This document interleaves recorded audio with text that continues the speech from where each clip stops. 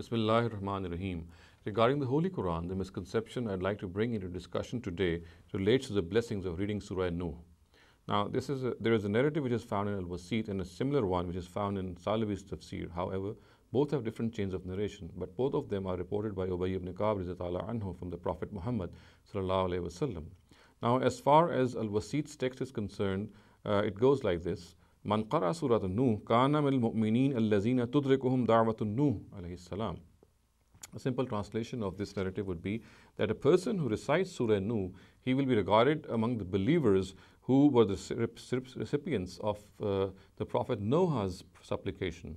And of course, the reference is a supplication which is found at the end of Surah Nuh in the Quran, and which, of course, the words of that supplication are in which the Prophet Noah has prayed to the Almighty that the Almighty should forgive him and his parents and all believing men and women who enter his house. So this is what he had prayed for. So this narrative says that a person who recites Surah Nuh, he would be the recipient of the supplication of the Prophet Noah sallallahu alaihi wasallam, which is recorded, of course, in the Quran.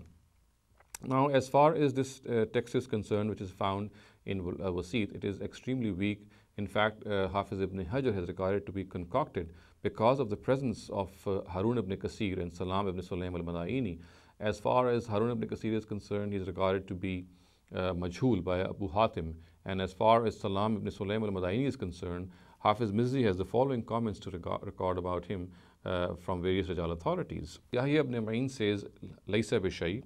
And another opinion which he says about him is Za'ifun la yuktabu hadithuhu. And Muhammad bin Abdullah bin Ammar al-Mawsili says Laysa bi hujja. And Ibrahim bin Yaqub al-Juzjani says Ghayru siqa. Abu Zura and Abu Hatim regard him to be Za'if. And Imam Bukhari, Imam Nasai, and Abdul Rahman bin Yusuf bin Kharash say that he is matruk, he has been abandoned. Another opinion of Imam Nasai is Laysa bi siqa wa la yuktabu hadithuhu. And Abu Qasim al-Bughwi says Za'iful hadith jiddan.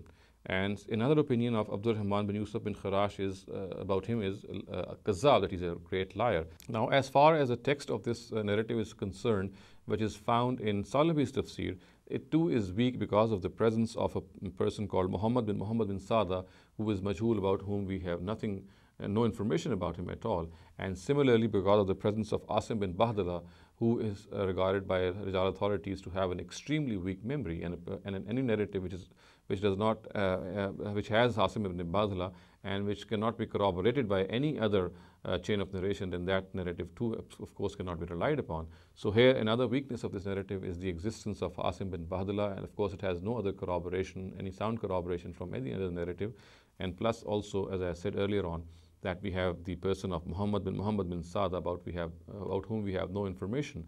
So on the basis of these details, this narrative found in Salafi's tafsir too cannot be correctly or properly ascribed to the Prophet Muhammad sallallahu alaihi wasallam. So all in all, both these narratives stand rejected, and for the fact that they cannot be regarded to be the words of the Prophet Muhammad sallallahu alaihi wasallam or any correct description to him. So the correct way in reaping the blessings of reading Surah Nuh, or indeed in any other surah of the Quran, is to have a living relationship with that surah by understanding with a good translation, by acting upon its message, by communicating its message to others, and by rejecting and disregarding all such narratives which are absolutely weak and whose description to the Prophet Muhammad sallallahu alaihi wasallam cannot be established. أقول قولي هذا واستغفر الله لي ولكم ولسائر المسلمين والمسلمات.